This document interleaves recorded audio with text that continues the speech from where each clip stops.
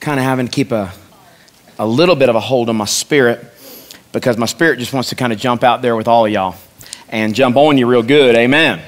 And we're going to do that, I believe, before this morning is over. And we had an opportunity to go this past week. In fact, I've been in or a part of conferences for really the last 2 weeks. And it's been an awesome time just, supporting, honoring, receiving, releasing, and just being a part of the collective body of Christ. Amen? How many of you know, listen, we are one part of a much larger body. And the more faithful we are to our part, the more it begins to fit with the parts of others, where together we become one piece in Christ. Isn't that awesome? And that's really the beautiful picture of the body. That's the expression of the body within Kingsway and the expression of the body around Kingsway. And there is something so fresh in the spirit. Pastor Jody spoke to this even when he was talking about what you could feel throughout the building. And God has really expressed himself to us and manifest himself on us in a special way these past couple days. And so one of the things that we're going to do in the name of Jesus is, before we leave today, we're going to lay hands on everybody. And because there's a fire burning in my heart. There's a fire burning in this house. And sometimes people just need to be given permission to burn, amen? See, sometimes your lamp could already be made ready. You could already be filled to overflow with the oil. You just need one spark to light your flame, and you can stay lit for all of time, amen? And but before we jump into that, I'm going to let you know a little bit of why we're going there, how we're going there. As you can see, we've got some fill in the blank today, hallelujah. Come on, that way I spend less time writing and more time talking. Amen. But I really do want us to both hear and see what God is saying, because if we can hear it, if we can see it, we can become it. Amen. And I think a lot of times in church, we hear, and listen, you can say what you hear, you can teach what you know, but you can only reproduce who you are. You can only give away what you got. And what you have is determined by the truth that you embrace, the truth that you know, the truth you become intimate with, and you begin to reproduce in your life and in the lives of those around you. And I want to tell you, listen, and you guys know this, you know my heart, but I just want to, as a reminder for you and those watching online, we're not here to just have a Sunday morning service. We're here to be the church, not just to attend it. We're here to see his kingdom come. We're here to see his will be done. We're here to see the impossible made possible, as Pastor Jeff led us in singing and declaring before. We're here to see cancer-free zones established in the earth, amen. We're here to all of a sudden see churches that have worked against each other for many years all of a sudden begin working together under one umbrella, amen. We're here to all of a sudden see people groups that were divided because of racial hatred or socioeconomic jealousy or whatever it is, whatever the root is, it's all fear. Do you know the root of all division is fear? It means somebody listened to a lie and felt like that somehow they began to start having an insecurity in their life because of listening to a lie about them, about God, and about others. And somehow they thought that if they could push someone down or keep somebody back, that it would make them be lifted higher and drawn in. Lie from the pit of hell. Amen? And I don't know about you, but we're here to love the hell out of Birmingham. We're here to love the hell out of Irondale, Helena. I'm about to love some hell out of Chelsea, amen. Come on now. Nana's here as a token. We're just going to fill her up and send her back with a double portion, amen. Listen, we're called to love the hell out of our neighbor, amen. Listen, we're not just called to be polite and passive in the expression of our Christianity. I mean, Jesus said the kingdom of heaven suffers violence, but the violent take it by force. And I feel a force-like anointing today. I feel like in Proverbs 14:4, it says, much increase comes by the strength of the ox. I feel like that God is hooking us up for the fields of harvest because he's been empowering you in this season of pruning and in this time of vision. Because one of the things about vision is vision will make you strong.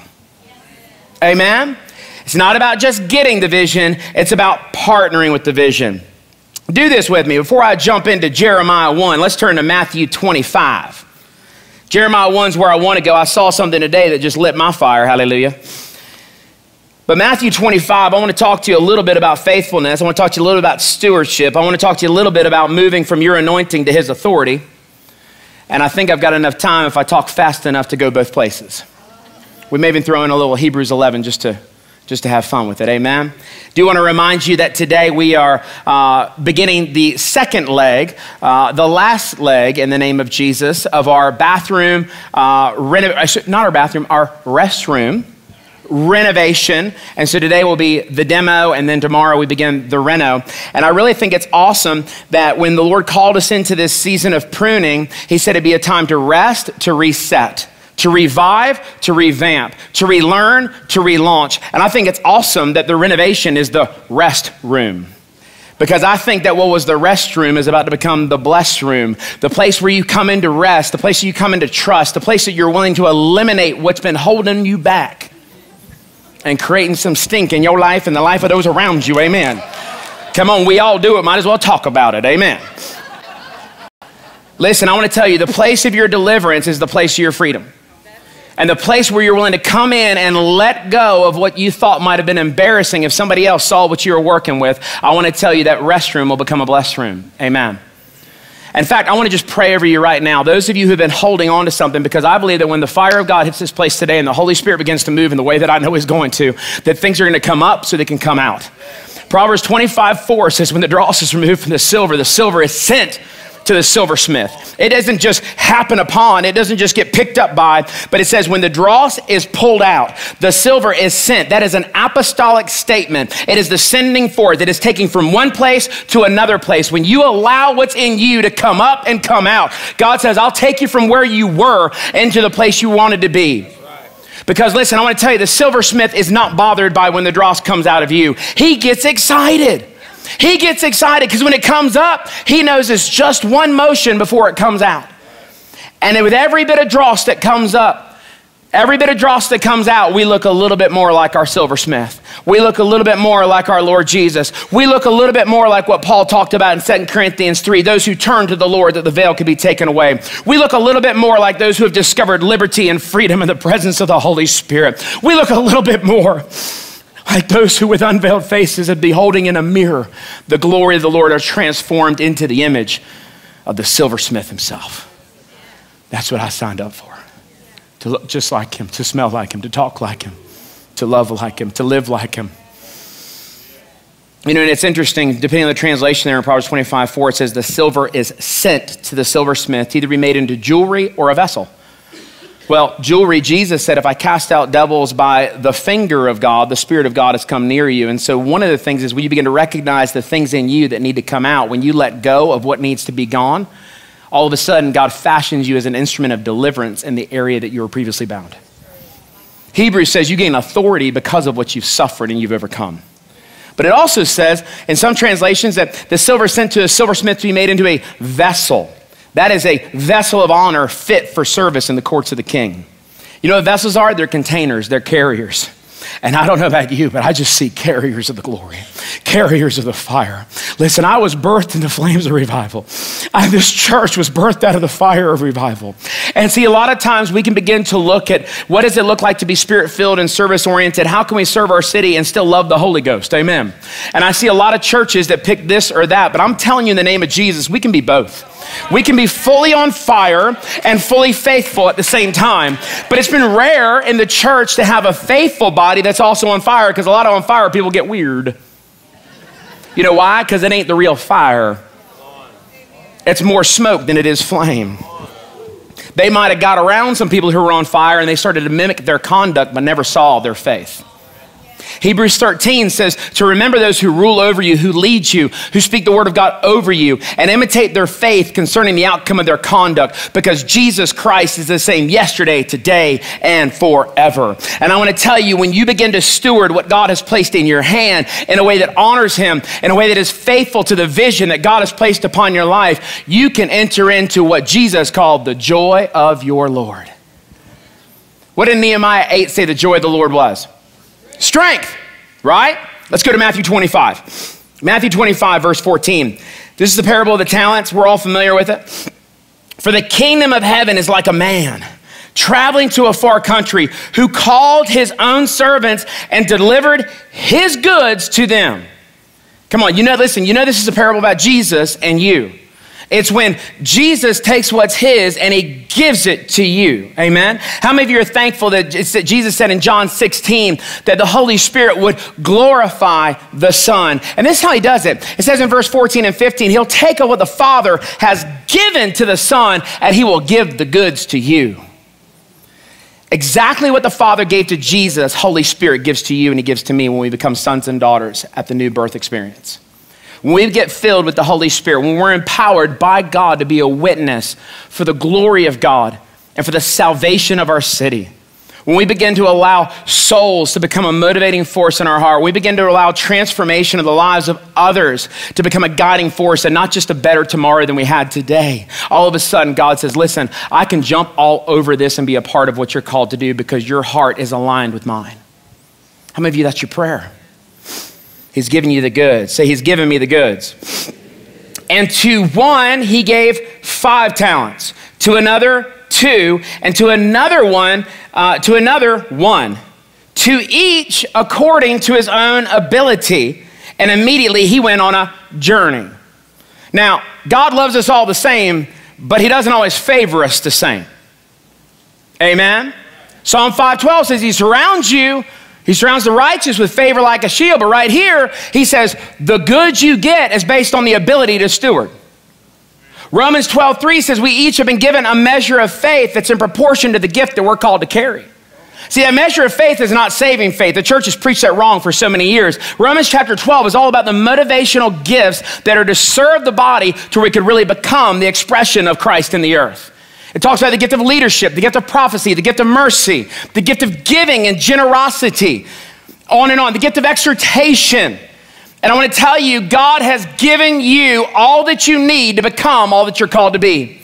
He has given you a unique measure of faith that is intimately connected with the unique grace and gift that he has placed upon your life. Now, your faith won't look like my faith. My faith won't look like your faith because your gift doesn't look like my gift and my grace doesn't look like yours. Amen? That's why there's different parts in the wall and different members in the body. Amen? Listen, if we were a 20-fingered hand, that would just be weird and unproductive. And a lot of things aren't functioning in the church because we're overloading a certain member. We're over pursuing a certain function instead of recognizing, God, what have you placed in my heart?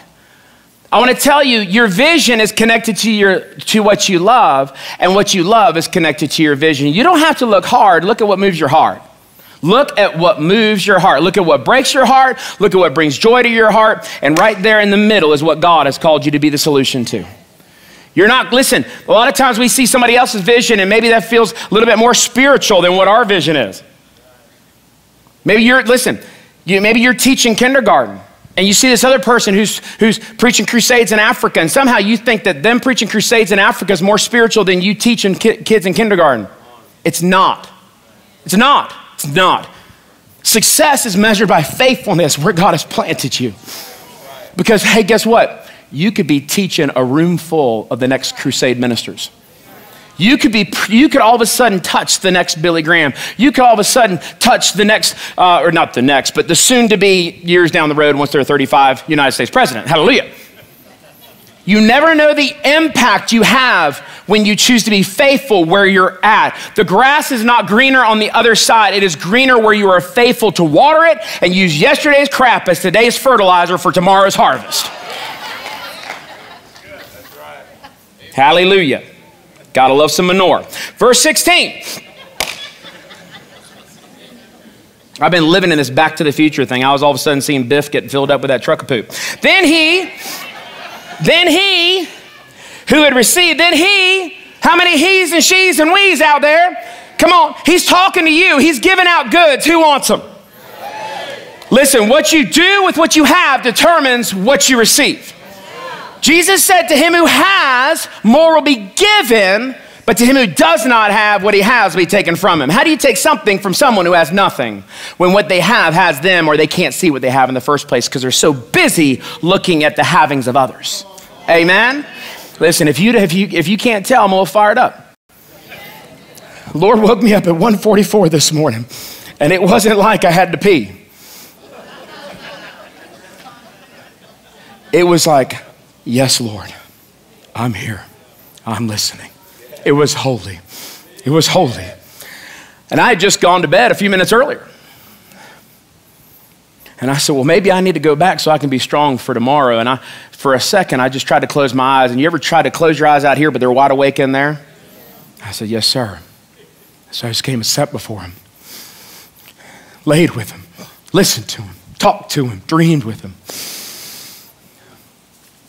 And I'm telling you, listen, for those who are willing to arise, he will cause you to shine. But you can't allow the shade of those around you to keep you from shining. Don't let them put their shade on your shine. Listen, I'm fast on social media, but if I wasn't, I'd tweet that.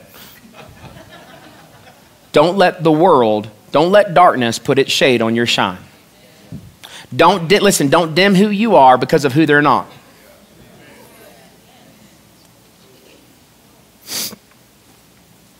Then he, she, we, who had received the 5 talents, went and traded with them and made another 5 talents.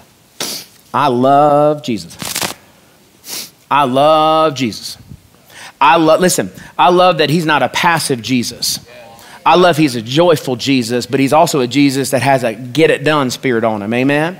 Now listen, you can get more done often in your rest than in your striving, but sometimes you just got to use what you got and you got to put it in the field, amen? And so it says that he went and traded with them and made another 5 talents. And likewise, he who had received 2 gained 2 more also, but he who had received 1 went and dug in the ground and hid his Lord's money. You ever thought you were doing something smart and you found out it was really dumb? Aaron and I were talking about this passage the other night, and I said, well, you know what it means to be given 5 and to see it become 5 more? It's when you take what God has given to you and you find 5 other people to give it to. What he's talking about is not just going and trading in the stock market. This is not about wealth. This is about gifts. This is about when you begin to take what God has given to you and you begin to impart it to others. When you begin to faithfully steward the gifts and the grace and the seed that God has placed in your heart, the incorruptible seed by which we are born again by.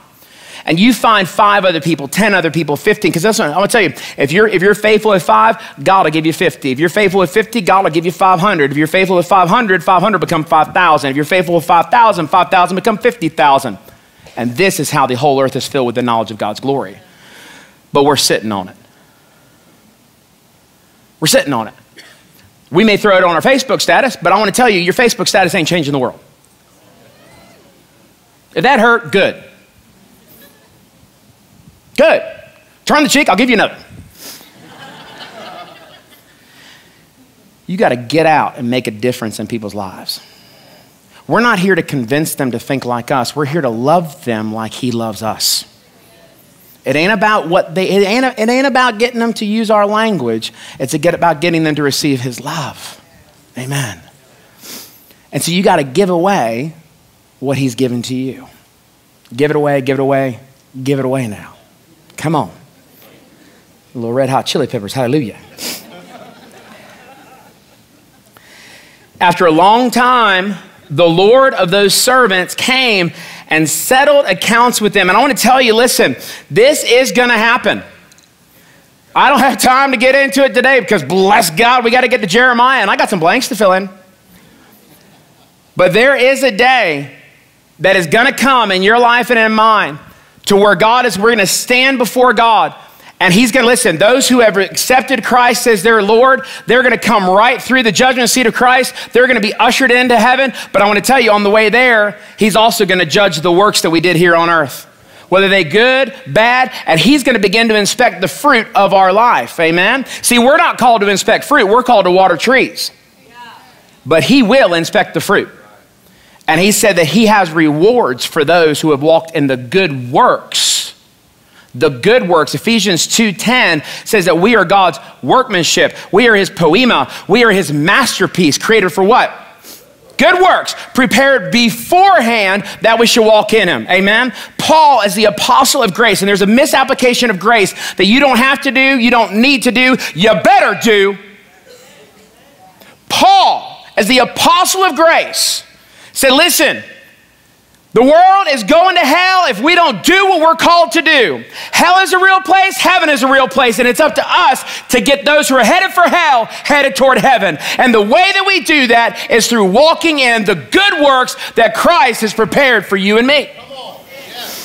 The way that we do that is to begin to know us the way that he knows us, to begin to step into what he's ordained us to be, to not sit on the talent, the gift, the grace, and the abilities that God has given to us, but say, God, listen, I'm so thankful. If it looks like a little, give it to a lot and it'll become more. He who is faithful with what? Little, it'll become much. Listen, don't expect to get much right out of the gate. What you have with what looks little, all of a sudden God will begin to multiply over time. Listen, I'm loving how God is answering prayer right now. How many of you God has just been ratcheting up the answers to the prayers you pray? It's amazing. And we're in this time as a staff too, in this 40-day fast where we're fasting different elements of distraction and really getting our eyes single across the board in every way. If there's anything that is keeping our heart from being fully committed or devoted to him, anything that would distract when we could be giving him our full attention, cut it off. It's a branch that doesn't produce fruit. I want intimacy, not entertainment. Amen? And what we see there is we see that there is a call to rightly reveal Christ to the world around us. We see that if we can begin to pray radical prayers, and I want to tell you, listen, some of the prayers that you need to pray need to be immediate prayers. I'm praying prayers that have to do with the next 3, 4, 5 years and longer, but I also prayed some prayers last week that had to be answered last week, and they were. I was praying for some relational restoration in some areas where the enemy had got in and began to try to root out and pull down wrong things that should have already been built and planted. And I want to encourage you in your prayer life, pray small prayers with short deadlines and pray large prayers with long deadlines. Have a great mixture of it, because guess what? If you always pray about tomorrow and you never pray about today, you may be discouraged in your prayer life. I like how Bill Johnson said. He said he prays in 3 different categories. He prays for things that will happen regardless of his prayers, just so he can stay encouraged. So he's got something to give God the glory for. He prays about the impossible, and he prays about the things that are likely to happen with a little bit of God's grace and some of his effort coupled with it. Amen? And see, a lot of times we don't see the answers to the prayers we're praying because we don't write them down. We don't keep them. We're not consistent. We're not praying through. We think if we pray a second time, it's a lack of faith. It's not. It's not. When you begin to just lock into what God has given you in your heart, and you say, listen, I'm going to pray this thing through to completion. Listen, that honors God, because guess what? Those prayers honor God, and God honors those prayers because it puts all of your eggs in his basket. Amen? And so Jesus here is speaking to these guys who had their own eggs, their own gifts, their own grace. And it says in verse 20, he says, so he who had received 5 talents came and brought 5 other talents, saying, Lord, you delivered to me 5 talents. Look, I've gained 5 more talents besides them. His Lord said to him, well done, good and faithful servant. You are faithful over a few things. I will make you ruler over many things. Enter into the joy of your Lord. Amen? So faithfulness will actually bring you into strength according to Jesus and Nehemiah. Enter into the joy of the Lord. He goes on to say, verse 22, he also who had received 2 talents came and said, Lord, you delivered me 2 talents. Look, I've gained 2 more talents besides them. His Lord said to him, well done, good and faithful servant. You have been faithful over a few things. I will make you ruler over many things. Enter into the joy of your Lord. Now listen, Luke 19 also has a similar passage, but in that passage, there's 3 servants here. There's 10 servants there. And that passage, they're giving out minas, which is about 3 months' salary. Here they're giving out talents, which is 20 years' salary. Favor ain't fair. But what you do with what you have determines how much more God can give to you. What you're willing to allow him to move through you, God will get more to you. Amen? But one of the things that I love in Luke 19, even though it's a smaller portion, it's a bigger reward. Because those who are faithful in Luke 19 with the minas, he doesn't just give more minas, he gives authority over cities. What you do with what you've got determines not only what God is able to entrust to you, but also the place of promotion he can lift you up into. You see, if your vision is from God, your anointing is necessary, but his authority is needed. Without his influence, your vision will not have impact. And until we're faithful in what looks little and insignificant in the moment, until we're faithful with the one in front of us that we could easily walk by, until we're faithful with that little bit of a paycheck that we have right now, God can't trust us with the millions he wants to bring to us and through us. What is it that you can begin to start doing now in small measure that begins to start moving you down the timeline of destiny toward the vision that God has for you?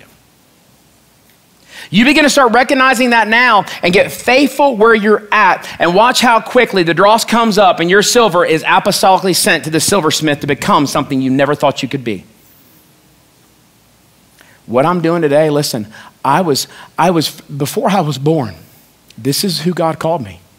Before I was born, my parents had an encounter. My dad had an angelic encounter where it was prophesied to him what I was going to do and who I was going to be. And guess what? This is very small compared to the bigness of where we're all going to be. This is a step, but it is very small. I am not easily impressed, but I do feel the weight of responsibility for each and every one of us to be faithful where we're at. Amen? And as we recognize that no matter how big of an opportunity you're looking at right now in your life, it is very, very small in terms of the greatness of where God ultimately wants you to go. It'll cause you to steward that, not as, I could do this or I could do that, but it will cause you to steward in the fear of the Lord. And when you begin to steward in the fear of the Lord, everything you do becomes worship, and even the mundane things matter. And that's the beauty of vision. It pulls it all together in one beautiful picture. Verse 24, then he who had received that one talent came and said, Lord, I knew you to be a hard man, reaping where you have not sown and gathering where you have not scattered seed. And I was afraid. And see, I want to tell you, the root of misstewarding what God has is a lack of knowledge of God. Moses. He's leading out the Israelites. I mean, he is God's man of power for the hour. You know, it says that he was excellent in word and speech until God spoke, and then he began to stutter. And all of a sudden, what happens is all of a sudden when God picks you as his mouthpiece, don't be surprised if you see some sort of disability that tells you you can't. But I want to tell you, if a bush is talking to you, you certainly can talk to a Pharaoh. If you got a donkey talking to you, I better back up. I'm about to go King James.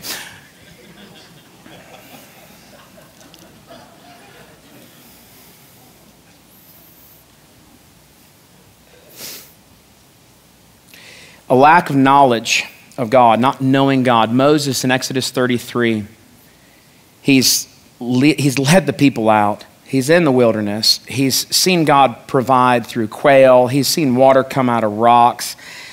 He's gone up to the mountain. He's encountered the glory. He got so much of the glory on him that people were asking him to wear a shade. Never let them put their shade on your shine. Maybe if he had kept the veil off, they would have never had that golden calf in the first place. Because see, what they needed is they needed an encounter with an unveiled face. And if they were veiled, he could have pulled his back.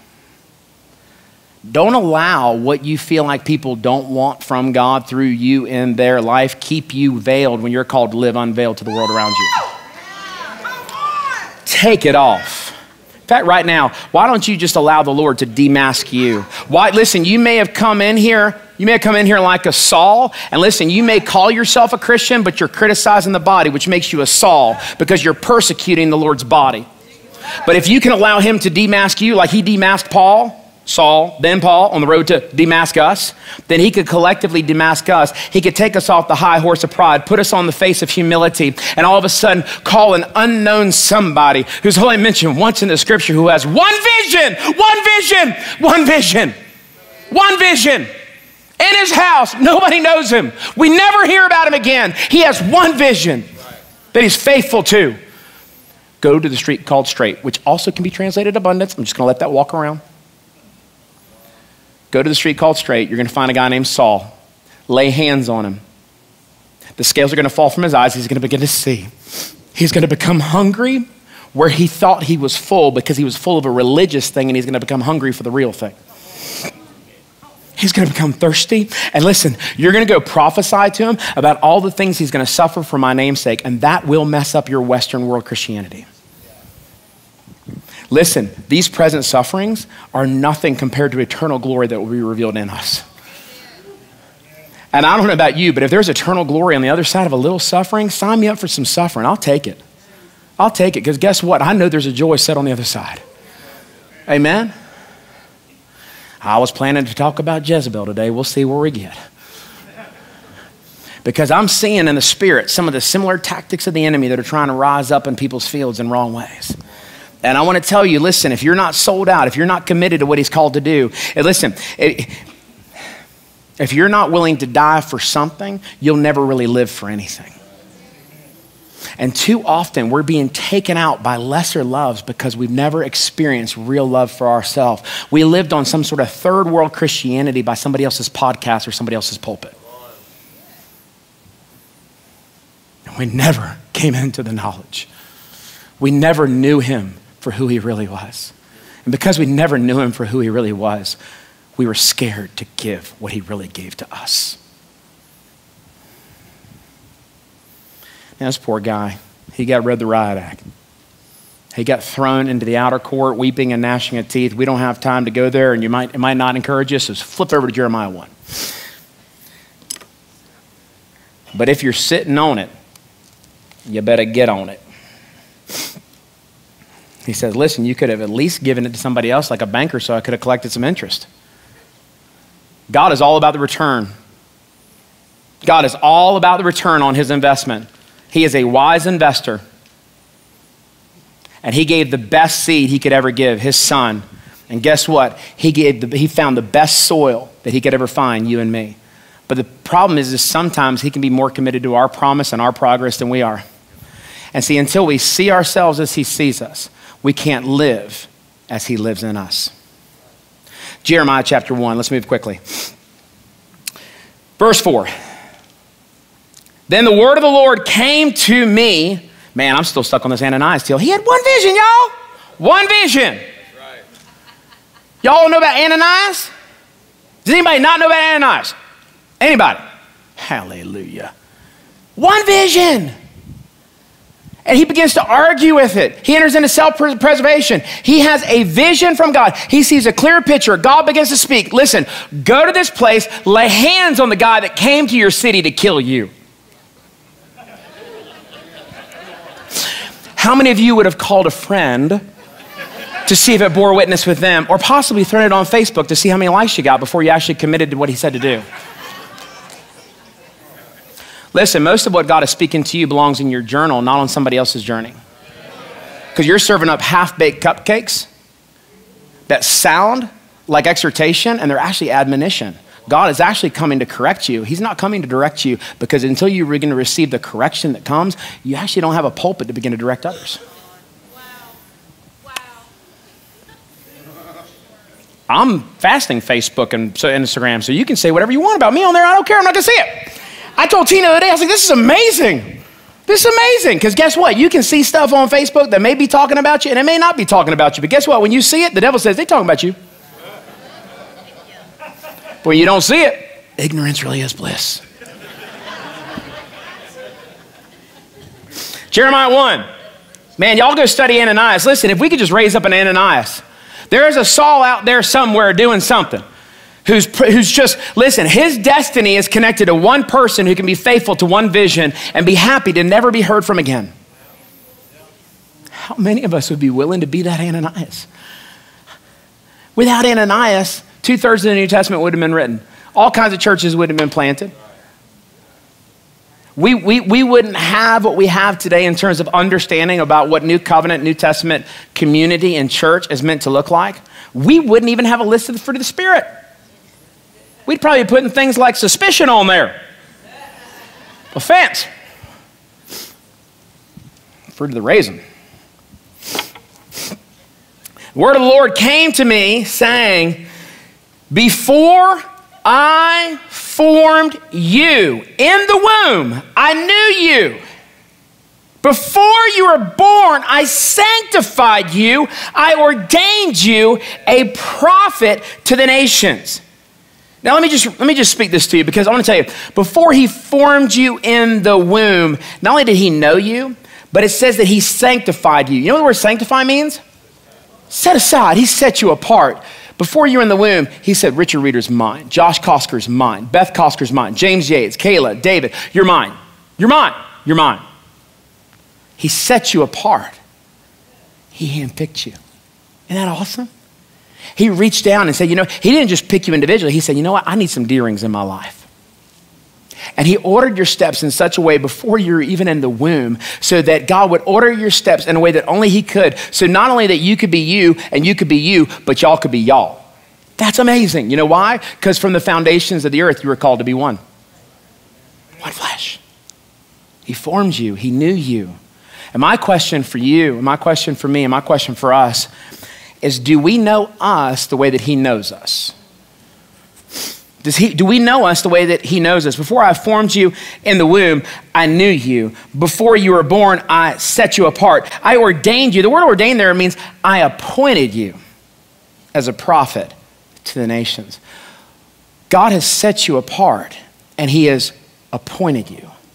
And when you begin to identify his appointing in your life, his appointment in your life, all of a sudden you begin to partner with his anointing in your life. And it's the vision that God has for you. Vision, again, is most often revealed in the thing that you love most. And what you love most often reveals your vision. It could be teaching kindergarten in a school that nobody's ever heard about. And maybe the next Ananias is in your class, and you're the person who helps them to begin to recognize the voice of the Lord in their own hard time.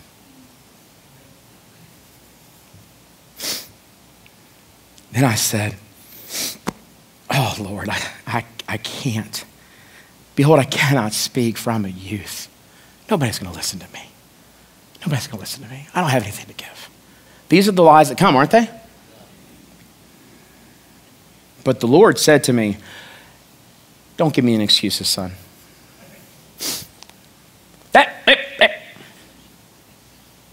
Don't tell me you can't shine at your school. Don't tell me that you can't be the difference. Don't tell me that you can't be the answer to a generation of prayers prayed in your city. Because I want to tell you, God answers the prayers of people through people of prayer. And what's been happening this time of pruning and this call to prayer is as we're beginning to give ourselves and our hearts to a new level of intimacy and prayer in the Lord, prayers of people in the past are being answered in a present way by a people of prayer. Because all of a sudden you begin to recognize that for such a time as this day answer to the prayers that they have prayed. Do not say, I am a youth. For you shall go to all to whom I send you. That's just, you will do what I created you to do. You will walk in the good works that I prepared before the foundations of the earth. The workmanship, how I formed you for a purpose. You see, you're appointed and anointed for a purpose. When the Holy Spirit comes upon us, we're given power to be a witness. Isaiah 61, it talks about I've been anointed, and it talks about the functions and the byproducts of the anointing on our life. You are anointed and appointed for a purpose. And I want to tell you, the first purpose that you were ordained for was in Mark chapter 3, verse 13. It said that he called to himself those he himself wanted, that they might be with him. And from there, he sent to preach the gospel, heal the sick, cast out devils, raise the dead. What was it said of Peter and John when they reached out to that lame man? They said, they're not smart boys, but they've been with Jesus. It said he called to himself those he himself wanted, that they might. It didn't say that they would be with him, because the choice is ours. And see, what happens when we begin to respond to his calling in our life to be with him, guess what? We become like him. We can't represent him. We can't reveal the Father if we don't spend time with him and see the Father. It's so crazy. We can't live. I mean, we're going to say it. It's going to sound crazy, but then you're going to be like, oh crap, I've thought that before. How crazy is it to think we can live the Christian life without a daily life with Christ? We think that praying a prayer one day all of a sudden means that we're gonna just live this amazing Christian life. I want to tell you, daily you take up your cross. Daily you remind yourself that it is no longer I who live, but Christ who lives in me. My life, your life, our life has been bought with a price. And it is a privilege to lay down our life for him. It is a privilege to say yes to him. I heard a speaker say something this week and I liked it. He said, boldness is not a personality type, it's a yes and a heart. He said, sometimes people say, well, I'm not bold, I'm just kind of an introvert. You listen, there's introverts and extroverts and both can be anointed with boldness because the righteous are. And so if you're not bold, it's because you believed a lie that has caused you to see yourself as unrighteous. Boldness is not a personality type. It has nothing to do with caffeine. Listen, you may be a decaf person, but you can have a caffeinated call. Woo, man! I like that.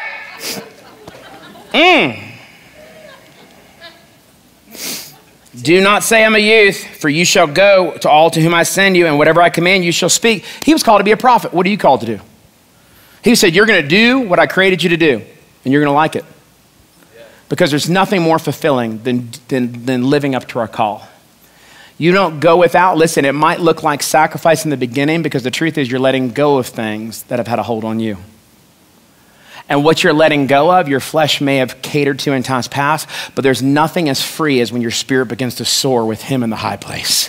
And when your spirit begins to soar with him, you'll begin to recognize the things that had held onto your flesh in times past. This world had nothing for you, but you've got everything for this world. And in that place, you don't love the things of the world, but you begin to lay down your life and love the world. At the 11 o'clock service, I was trying to do it at the 9 o'clock. I don't have time now. But I want to talk about, do you know him? Do you know you the way that he knows you? Do you know you the way that he knows you? You see, because your vision fulfilled actually defines to the world who he created you to be. Your vision fulfilled, your vision clearly mapped out, clearly communicated with, and partnered with on a daily basis communicates to the world who he created you to be. I decided to wear some props today. You'll see on my feet, I got me some Jordans, hallelujah. Oh, I can't help it, they're on fire. Now, you see that Jumpman sign, what does that mean? Basketball, Jordan, best player ever. I'm sorry, LeBron. Guess what? God did not create him to play baseball in Birmingham. That was not his high call, that was a low call. I would never sign up for a team called Barron, but anyway, that's a whole nother deal. He's a good golfer, that's a medium call, but his high call is basketball.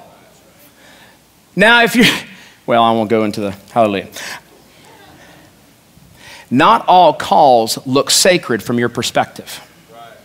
But when you walk into your high calling, it actually becomes a form of worship. Now, ultimately, Jesus has the responsibility to get a hold of their heart to where they can sanctify his gift to bring honor to his name. It doesn't mean that everybody that's walking in a level of God-given gift is honoring God in the process. But it's our job to pray for them that they would. Proverbs 21:1 says that God holds the hearts of kings in his hand. Turns it whichever way he wishes, just like the river. What if we had done more praying for Tiger than clapping for Tiger? Woods, not the poo guy. Instead of golf clapping some accomplishments, what if we began to start interceding? I guarantee he wouldn't have gotten in the mess he got into. See, we allowed entertainment to take the place of intimacy. We allowed culture to take the place of call. William Seymour. William Seymour.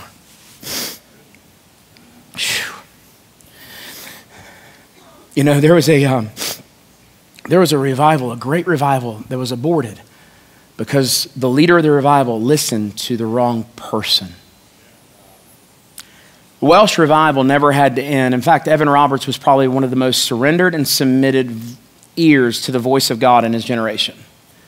But he had this other person get in his life who was a Jezebel. And she began to suggest things to his heart that brought him into a place where he began to question his call, question his fruit, and if he really knew the voice of God in the first place. And guess what? If somebody had been bold enough in his day to kick down that door, punch her in the face, I said it, spiritually.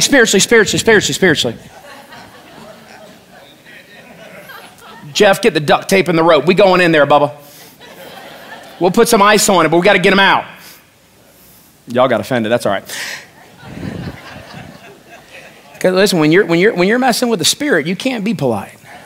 I'm not talking about creating physical harm, but I'm saying the devil don't play fair, so why do you? If he's a cheat, why do you play by his rules? Why do you do what he says when he's called to do what you say? Isn't he supposed to be our footstool? I don't know about you, but I pull that footstool into my feet. That footstool doesn't tell me what to do, where to go, when to be there. Oh, we got a footstool on our porch. I love that footstool. That was a great purchase. You're amazing. But guess what? That footstool serves me. I don't serve it. How often do we find ourselves serving a fallen angel who gave up who he was called to be, and in serving him, we give up who we're called to be? If somebody had been strong enough in Evan Roberts' day to kick down that door and say, come on, Evan, quit listening to her. She's a Jesse. You got to surround yourself with people who recognize the enemy's devices in your life, who can recognize spiritual strongholds, so when they show up and they try to walk in your office, the next office over goes, I hope you smelled what I smelled. I'm like, I smell it. We got a keen sense of smell for that spirit. You know why? Because we've had to confront it. We've had to deal with it. It tried to get in, and we had to get it out. A couple times. You know why? Jezebel always goes after the head of the prophets, because the prophets are called to be a voice. And if she takes out your head, she can rob you of your voice. And if she robs you of the voice, she robs Jesus of the way in the wilderness that needs to be prepared for his coming. Evan Roberts got taken out by oh my gosh, I'm out of time. I haven't even got to my blanks. There's a whole nother side.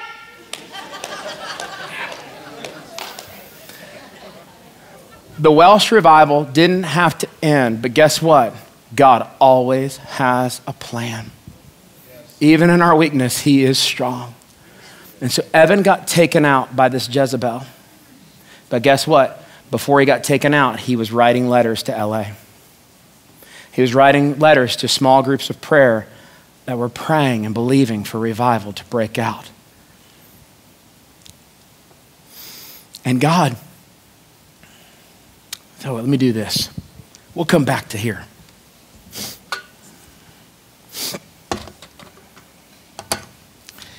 See, people lose their way when they lose their why. And there's a lot of people in the church during that time that have lost their why. But God had this one man who they couldn't kill. Smallpox tried to take him out. His face was deformed, so he grew a beard. It's all pitted up, so he grew a beard to cover his scars. Lost eyesight in his left eye, and God still called him, will he see more? He was the son of slaves. He had every reason not to believe big, to dream big, to pray hard, and to think long into the next generation. But he refused to allow rejection to become an obstacle. And I'm going to tell you, if you respond to rejection rightly, it'll become a catalyst that will launch you well beyond those who reject you, because the truth is you didn't need their approval in the first place. And so there's this guy named Charles Parham, and bless God, Charles Parham was teaching the baptism of the Holy Spirit. And let me tell you, listen, God's gifts aren't necessarily character-based. Romans 11:29 says the gifts and callings of God are irrevocable, right? He gives gifts, and there are many a people that their character does not line up with their gift. And see, not only was Charles Parham in a place where he had some things in his heart that really didn't line up with the heart of our God. He was a segregationist. He was a separatist. He believed that people of different skin color could not worship together. They could not drink from the same water. You wonder how somebody like that could get the Holy Ghost and this sweet guy William Seymour couldn't? Well, because God will use the foolish things to confound the wise, and God doesn't do it our way, he does it his way, and God always has a better plan, because if God had just given it to William Seymour where he was at, he would have never got to LA. He would have never entered in as a person of prayer into the prayers of Frank Bartleman, and he would have never had somebody to run with him as the fire of God began to spread. See, a lot of times we think it would have been easier, but it wouldn't have been right. And so Charles Parham, even though he was trying to keep Willie out, he still kind of was like, I know this is wrong. I'm going to do the best I can. I'm just going to leave the door open. You can sit outside, and we'll just pretend like I didn't even know. Because he was living in a day where he was allowing the day to dictate his way instead of his way to dictate his day. And how many of us do the same thing? How many of us allow what's said on the news to dictate our relationships in the church? Oh, man, I'm already out of time. I might as well go there. He allowed the misjustice of his time to keep him in a wrong place. And God even used that to light a fire in William, to where William began to believe beyond his current level of experience, and he began to take a talent of revelation that he had. He did not yet have the talent. We talk parable of talents. He began to take what God gave him in his heart that he did not yet have in his hand or his mouth. And he simply committed to begin to give away what he had. And so all of a sudden, all these students in Charles Parham School, right? All these students in Charles Parham School, and guess who the first one is that gets an invitation to go and to impart this thing called the baptism of the Holy Ghost? William Seymour. It wasn't all the white kids inside the class. It was the African-American man that made sit outside on the steps. I love my Jesus. I love my Jesus. You see, he could have said like Jeremiah, I can't. Jeremiah was a youth. William was black and blind. He was one up on Jeremiah. Jeremiah was going to get older. William was going to stay black and probably blind unless he got healed. You can't allow what you've adopted as a disability in the eyes of others keep you from the privilege of prayer and presence that you're called to carry. You can't allow how others see you. Can't allow how others see you keep you from seeing yourself as he knows you, as he knows you. Jeremiah said, before he formed me in the womb, I knew you.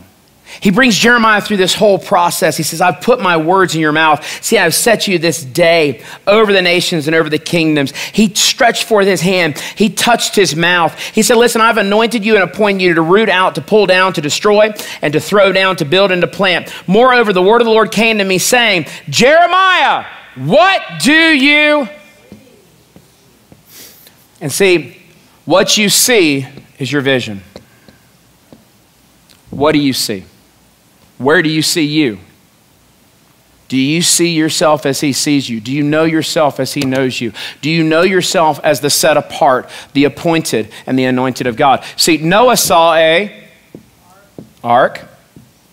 Abraham saw a son and a city. Hebrews 11. We don't have time to go there. I had planned to. But guess what? When Noah saw an ark, he picked up a hammer. When you see something God-given, you begin to take action. When Abraham saw a son, he picked up something else.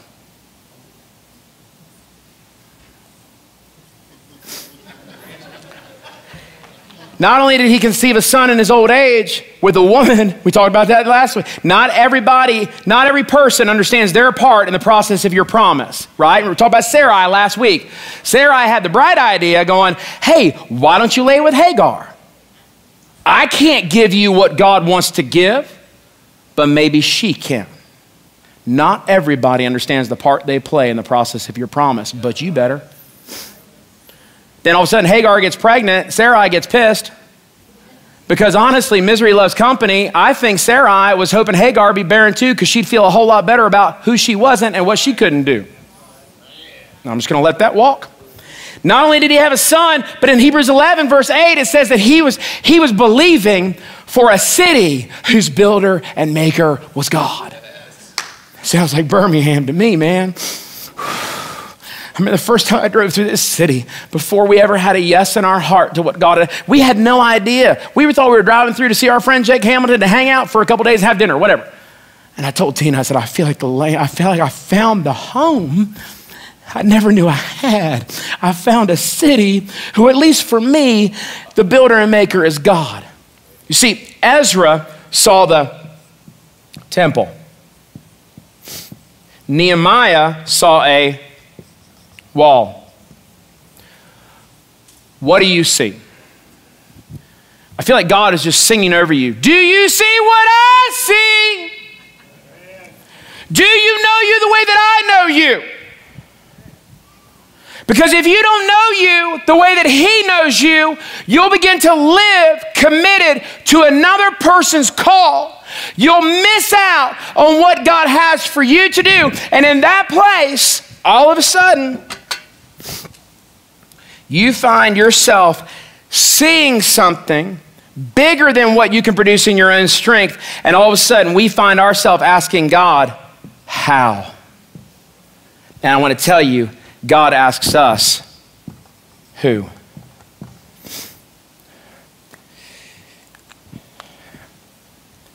(1900, 1904, 1905, 1906), the world was asking how. When it looked like the Welsh revival was dying, the church was saying how. God wasn't concerned with the how. He had the how. He was just looking for somebody willing to be the who. We ask God how. He asks us who. Because if we'll give him our who, he'll give us his how. And you might be the next Ananias. You might be the next Jeremiah. You might be the next William Seymour, or you might just be the next Morgan Reeves. You might be the next Reagan Salter. You might be the next Gail Chavez. You might be the next Jonathan Newman, Tim Beck, Shelley Reeder, Richard Reeder, Josh Kosker, Michael French. Do you see what he sees? Do you know you the way that he knows you? Moreover, the word of the Lord came to me saying, what do you see? And I said, I see a branch of an almond tree. Then the Lord said to me, and I don't have time to get into the prophetic significance of that, maybe the 11 o'clock. I've got a whole different message to the 11. At the 11, we're going to talk about the impartation of vision. The 9 o'clock, we're talking about igniting vision, because I believe that God's about to ignite something. I feel like a powder keg. Just listen, just one spark and this place could go up. Just one spark of the right flame, and people who are willing to commit to it and not let go. Because I'm telling you, it's not just about a call, it's about being consistent in what God has called us to do. What do you see? And I said, I see a branch of an almond tree. Then the Lord said to me, you've seen well, Jeremiah, for I'm ready to perform my word. It actually sounds like he saw wrong. I saw an almond tree. Good, you saw it well. I'm watching over my word to perform it. Why? Of course, there's play on words. God always speaks to you in your language. He spoke to Jeremiah. He spoke something that Jeremiah was not able to hear, see, or understand, because I hadn't seen it, ear hadn't heard it, it had not yet entered the hearts of man, but it was revealed to him by the Spirit in something he could see, hear, and understand, an almond branch. And we know, of course, the Hebrew, there was a comparison between the word shaked and shakad, and so he showed him something he knew to bring him into the understanding of something he had never seen before. And oftentimes when it comes to your vision, it comes to your call, it can look very natural in the beginning. And then all of a sudden, God pulls you in. For me, it was fire boots. Y'all remember that story? They looked very natural. And for some, well, I know y'all are hating on my fire boots. I know that. But I didn't care because it meant something to me. I knew that people thought it was dumb that I wore those, but guess what? When I put them on, it made something in me come alive. Not because of a bike, it was because of a faith. It was a belief. And you can't judge what you put on and what you take off based by what others are gonna think and what they're gonna say. Bless God, if it's your fit, put it on. Put it on. Put off the spirit of heaviness and put on the garment of praise. Put on what God created you for. Come on as his workmanship and begin to put on the good works that were prepared for you beforehand. Put on the good works that Jesus said in Matthew 5 would cause the world around us to give glory to our Father in heaven. Verse 17, I'm going to just these last two verses and then we're going to pray for everybody. You guys good? All right. I'm holding back a lot right now. Hallelujah. Verse 17. So Jesus says, here's who you are. What do you see? And then he gives him an action step. Therefore, prepare yourself and arise.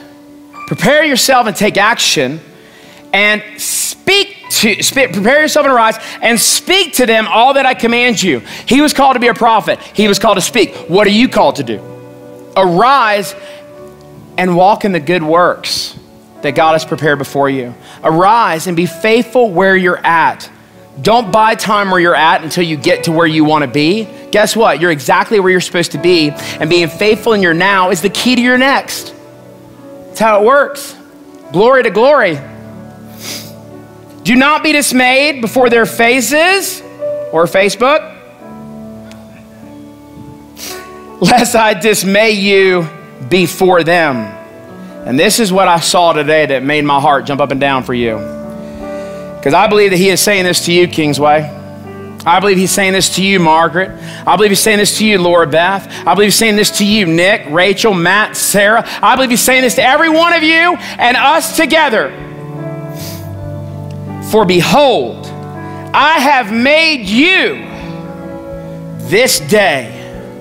I have made you this day a fortified city and an iron pillar, and bronze walls against the whole land and against the kings of Judah, against his princes, against priests, and against the people of the land. They will fight against you, but they shall not prevail against you, for I am with you, says the Lord, to deliver you. I'm going to deliver you from them, but I'm also going to bring you into where I want you to be. And if you won't quit along the way, you're going to make a way for others where there seems to be no way, because the way himself, the truth himself, the life himself has put you on. He's put me on like a glove, and bless God, he's worthy of our sacrifice. He's worthy of our obedience. Let's go ahead and stand to your feet, and then I'll try to quit talking so we can lay hands on everybody. But this is what really stuck out to me. I've made you this day. And honestly, when I read that this morning, a little after 2 in the morning, I don't know if I was just delirious for not sleeping for 2 weeks with conferences and all kinds of other stuff. But honestly, my heart's so on fire. It's so awake right now. It was like the Lord slipped a word into my heart when I was reading it on the page, because this is how I read it. For behold, I have made you for this day. I have made you for this day, Kingsway. I've made you for this day. God saw before the foundations of the earth, 2018, and he knew exactly what Birmingham needed, Irondale needed, and wherever you're from. And he formed you. He knew you. He set you apart. He appointed you and he anointed you for this day. And my question for you is, will you know him as he knows you? And are you willing to become all that he created you to be? Are you willing to do all that he created you to do? And are you willing to walk in the boldness today of your yes and your heart to him? Huh? Come on, if that's you, here's what we're gonna do very quickly, because I went way over time, and I'm sorry, but I'm not sorry. We're gonna come forward, we're gonna minister to the Lord in a second in our giving, okay? Instead of having our typical ministry teams up here, I'm gonna ask for the ministry team, once you come and you give your offering, to come over here and get in line first. Tina and I are gonna pray for you, release what God has put on us, and this is gonna build into the next service too. I can feel it just beginning to burn, this fire. And once we lay hands on you, however God touches you, allow yourself to be touched. We've got plenty of ushers and catchers. But once you either get back up or you begin to receive prayer and begin to join in, I'm going to ask those who are on ministry teams at this service to come behind Tina and I, and you're going to help to soak those who are already being prayed for. Amen? They come behind and continue to pray. But here's the thing is, we're praying His way, not ours. We're praying His will and not ours. We're not praying our understanding, we're praying His wisdom, amen? And so what we're gonna do, we're gonna line everybody up. Once you get prayer, if you have kids and King's Kids, I'm gonna ask you go get them. So be respectful to the workers and switch out our teachers before the 11 o'clock service begins. But go ahead and just take your offering in your hand. Jesus said in Luke 6:38, give and it'll be given back to you. Good measure, pressed down, shaken together, and running over, will men pour into your bosom. With the same measure you use, it'll be measured back to you. And here's what I want you to do. What you're giving to God right now, your natural becomes supernatural when you give it to Him. Your fish becomes enough for 5,000 when you give it to Him. But I want to tell you, listen, I don't believe it's about a coming day that God pours back into your bosom. I believe that God is challenging us even today to do something radical in the area of faithfully stewarding the talents, the gifts, the money, the resources that we have to say, God, I want what He's talking about more than what I've got at home. I want what's available to me and not what I've known up until now. And God may say, rip up the check you wrote before and write a new one. Put a demand on the anointing. Put a demand on what God has promised you to do. Because I'm telling you, listen, your vision is not limited by your current provision. When you begin to partner with His vision, He begins to release His provision to bring your vision to pass. And so you need to hear God. You need to hear God. This is not just a regular tithe or offering. This is a saying, God, I want something that I don't have, and I'm willing to give what I do have that you could pour back into me. Amen? Go ahead and just stretch your hands to heaven. I'm going to pray for you, and then we'll line you up. Father, in the name of Jesus, I thank you for this church. I thank you for this house. And God, I thank you that you made us for this day. You made us for this day, not tomorrow, not yesterday, but this day. And we will be an arise and shine people. God, as we give to you, we thank you that you give back to us. But God, we want something supernatural more than our natural. We want your oil more than our toil. And so, Father, I ask for a great outpouring of the Holy Spirit, a great outpouring of the anointing, a great outpouring of authority in the area of our faithfulness, that we would become supernaturally fruitful. In Jesus' name, come on down.